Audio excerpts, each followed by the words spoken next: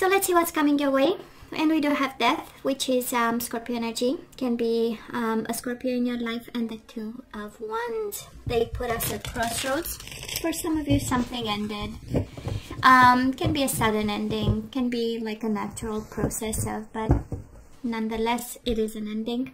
We are not happy about. Nine of Cups in reverse, and we are at crossroads, contemplating choices. Two of Wands was in reverse, so it's kind of us resisting a little bit to make a choice at this time, and we need to mourn whatever ending happened. Page of Pentacles. Might be about money. Money might be involved in whatever separation ending. An opportunity, something that went, you know, looked good, but at the end of the day, it stopped in its tracks, right? Page to a level of page. We do have death, and we do have the devil. Quite a toxic ending. Can be because of jealousy, can be because of possessiveness, can be because of toxic energies, toxic dynamics between the two of you. Can be because of fear, kind of like the universe saying, oh, the devil and the Three of Cups might have been a third-party situation here. Multiple people involved, multiple people watching. A friend that became more than a friend, and then it ended with probably a divorce, death, and the Hierophant in reverse, Taurus energy. Hierophant in reverse, we know it's all about a marriage that ended, a contract, falling out of a relationship, of a partnership that felt solid at some point. And the Magician, manifesting new beginnings, having, I know it's a little bit of the energy of manipulation, but we have it upright, thank God, right? So we can manifest now new beginnings. We do have the King of Wands, Aries, Leo, Sagittarius. For some of you, can be a Scorpio, it can be an Aries, Leo, Sagittarius, and boy, they look beautiful, right? That's a King of Wands. Let's see, manifestation, we had the Magician with the King of Wands, and honestly, it's more of the energy of taking control and charge of a situation, but we'll see. So, overall energy, Two of Cups in reverse, Seven of Pentacles in reverse, Nine of Swords in reverse, Eight of Swords in reverse. I simply love this, Gemini. I simply love this because, yeah, there is a disconnection here. Two of Cups in reverse, it's a bond that we no longer have with somebody. We had a connection, body, mind, and soul. It was honest, right? Two of Cups is one of the most honest feelings that we can have.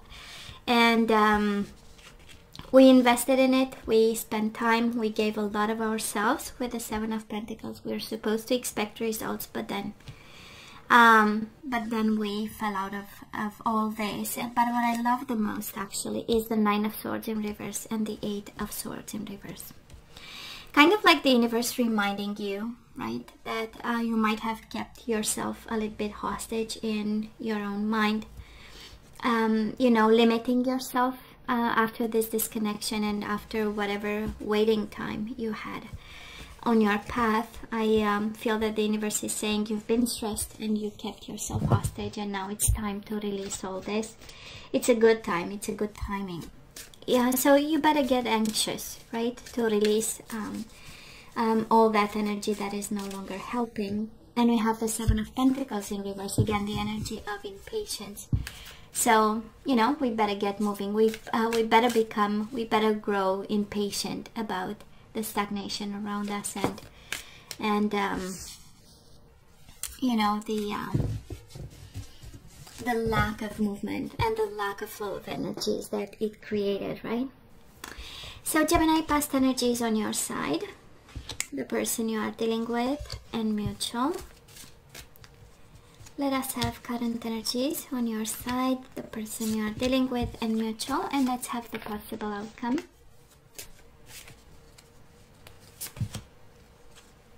For you, the person you are dealing with, and mutual.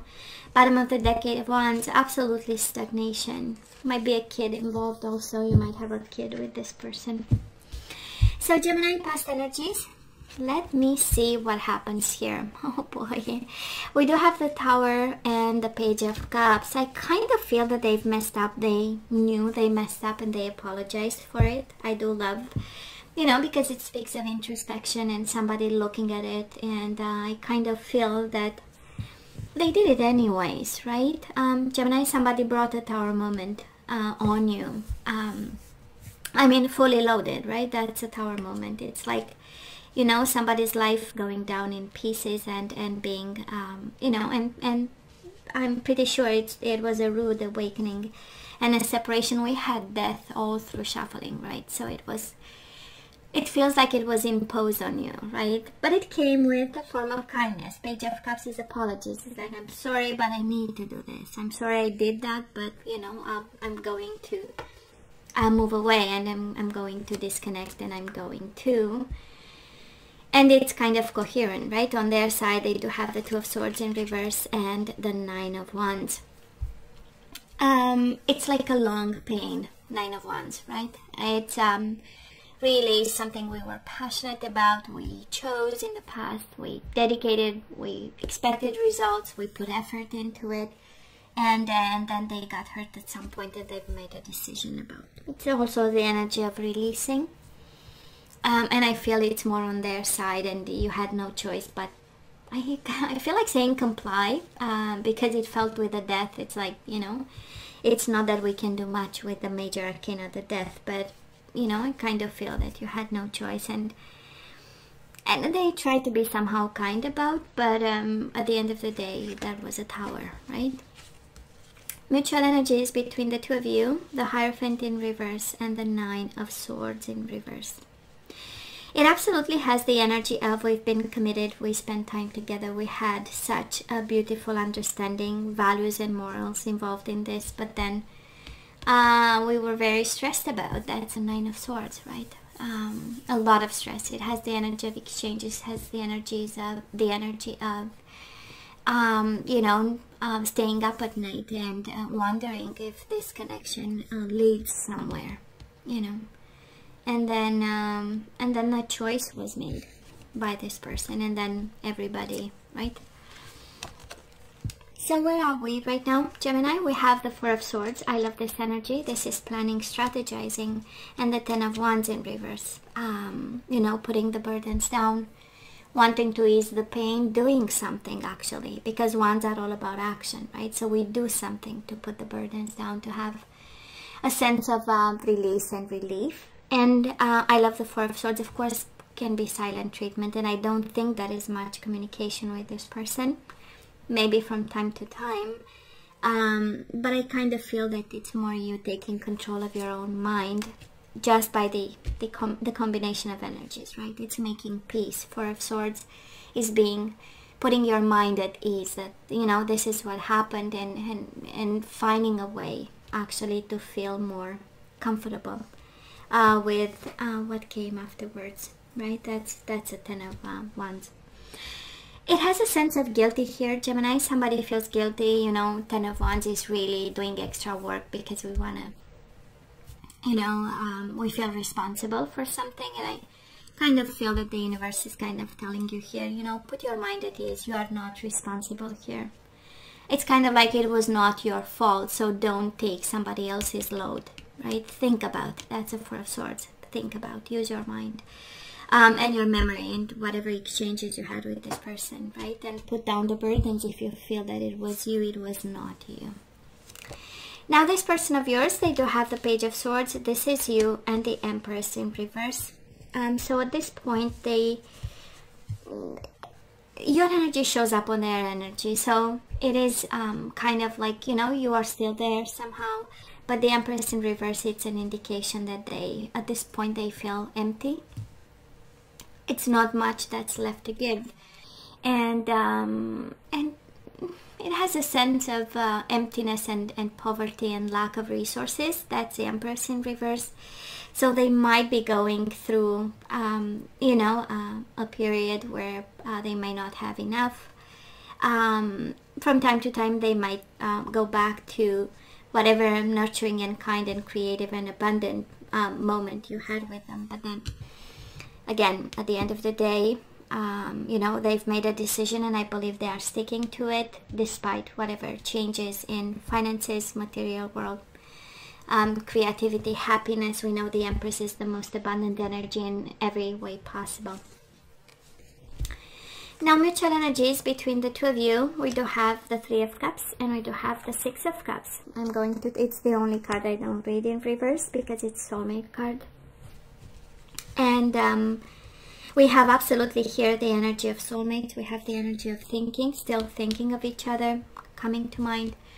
It has the energy of staying friends. So for some of you, probably this is what allows you to be at ease and at peace, a sense of, you know, polite conversations and a sense of staying friends, and because it was a significant relationship. The Hierophant was almost like a marriage, and Six of Cups is the energy of a bond that will always be there between the two of you.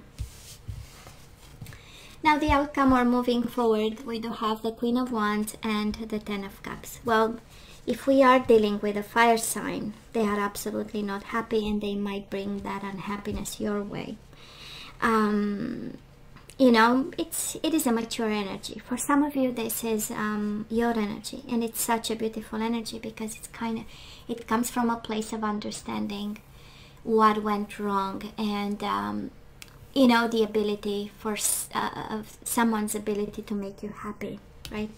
Someone's dedication to make you happy. And Ten of Cups is in reverse, right? So what is life? It's a philosophy on what is exactly happiness, and how what tools did they have, right, to make you happy.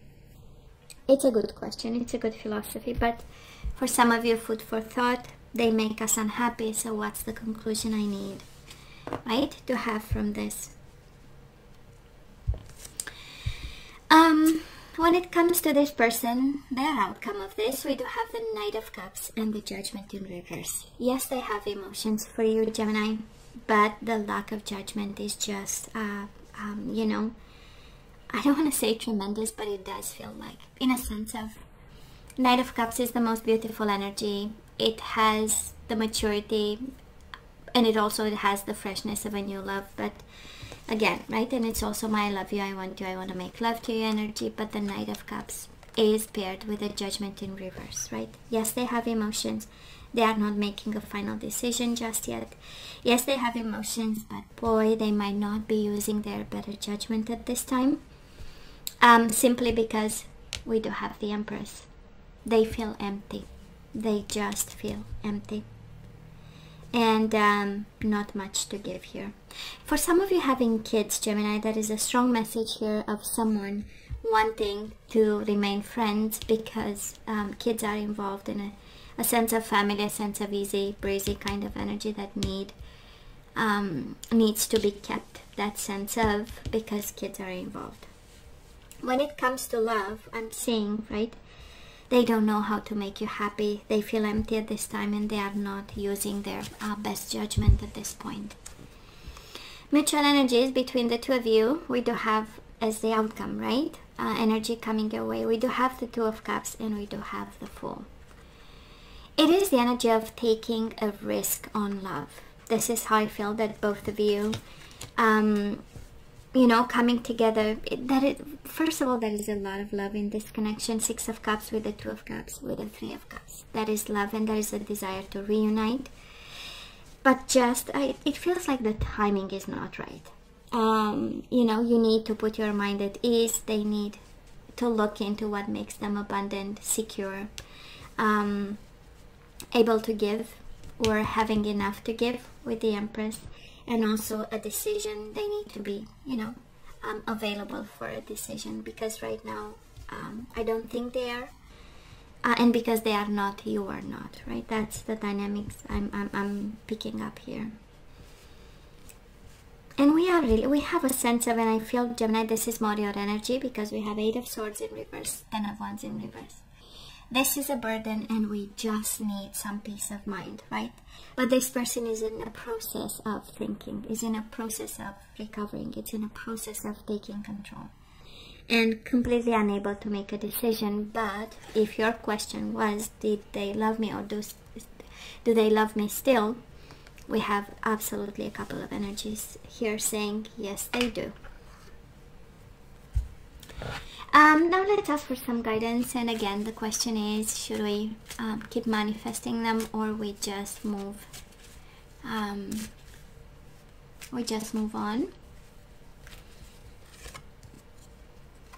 And we do have unrequited love. That is not enough attraction or chemistry to keep this relationship going. So this is, I would say, like a red flag, right? This is not what we want. What we want is absolutely honeymoon. Enjoy the bliss of holiday time together. I kind of feel that something is coming, and we know December is just around the corner. For some of you, that is a timeline there. So we do have heart-to-heart conversations. Honestly discuss your feelings with each other, and then you have honeymoon. You know what? You know how it feels, Gemini? It feels like one is still in love and the other one is not. We do have unrequited love, and a conversation needs to happen there. What else? Let your friends help you. Absolutely. One is in love, one is not. Bottom of the deck, playfulness. One is playing games, Gemini, and one is not. We have playfulness and romantic feelings. Somebody is in love for real. Somebody is in playing mode. To recapture romance, allow your inner youthful spirit of fun to shine. Absolutely. And I know a conversation is needed. It is right here. Maybe December is the right time, right? People are more open to. But I feel, again, let your friends help you. It is unrequited love. Ask for help and move on here. Maybe after a conversation, right? Maybe some exchanges need to happen before we are able to move on here. We do have unrequited love, and we have chivalry. So whoever is no longer in love with the other person, you know, they better have that conversation with a lot of diplomacy and tact, right? With a lot of, you know, from a place of higher self, from a place of manners, of kindness. We do have reparenting yourself. So some of you are guided to take care of yourself. This is being, you know, showing up for yourself and being the parent you never had. You know, teaching you concepts of, you know, related to self-care, healing, moving on, so on and so forth, right? Reparenting. Gemini, look to your inner strength. You are stronger than you realize. You do have heart-to-heart conversations, and look to your inner strength. Somebody here is reminded that actually you can do this. You can handle this. You have what it takes. And we do have the divine masculine. Let your friends help you, and the divine masculine. For some of you, don't stay by yourself, and I know it's a time of physical isolation. But guess what, Gemini? You have twice asked for help. Let your friends help you, and now we have asked for help. What do you really need? Be willing to accept support. Kind of like the universe saying we need to move on. Yes, there are still, you know, there is still love. There are still emotions in it. But there is also a lack of judgment and a lack and a need to move on, because this is not something that we need. Let's have the energies we need to put back into the flow when it comes to this connection. And we do have discipline. I can accomplish what I set my mind to. So we need to be disciplined, probably about controlling emotions, controlling feelings, controlling communication. You know, we have discipline and patience. I accept that everything happens in divine order. Discipline, patience, and courage. I feel that we had death all through shuffling, and of course can be a Scorpio, but I kind of feel, Gemini, that for you, in order for you to let go, the universe is reminding you it takes discipline, it takes patience, and it takes courage. I find the inner strength to face fear with confidence. It's okay, we let go. It's okay, right? You can do it. And it's homework, I know. What else? Surrender your belief in scarcity. So the universe is asking you to open to the infinite nature of abundance. In this way, you can remove blocks in your life and succeed beyond your wildest dreams. And you know what I hear? This is not about money, right? This is not about money. This connection is not about money. I don't know who was, I know we have them very fragile financially, you know, and maybe it's something that's on your mind, and maybe you feel responsible for it. That's how we get the 10 of Wands, you know. But no. Discipline, patience, courage, and we let go. And Gemini, surrendered to receiving support and love, like real support and real love. And you have twice asked for help, right? Let your friends help you, ask for help. And now we have surrendered to receiving support and love. There is a Gemini out there who needs to be surrounded at this time by friends and family. So allow the love and support of others in rather than trying to handle everything yourself. This can take the pressure off and simultaneously nurture you. So Gemini, let's have some general guidance. It has something to do with career and money, this one, but I know this is a love reading. But let's see what else we need to hear. You do have time to decide, and I feel this is exactly what we need to do at this time. Make a decision based on your heart's true desires, Gemini. What else? We have something. We do have time to decide in relationship. Your primary relationship is with yourself and God, and every other relationship follows from there. To attract, heal, or balance a relationship, then snuggle more closely with your loving Creator. As you feel safe and loved within, so shall your other relationships bloom and prosper. So maybe I'm picking up the energy of somebody who is extremely spiritual or religious, and you are actually asked to make it, you know, to decide about a relationship. And you have light and love. Your purpose is to bring divine healing, light, and love to this world.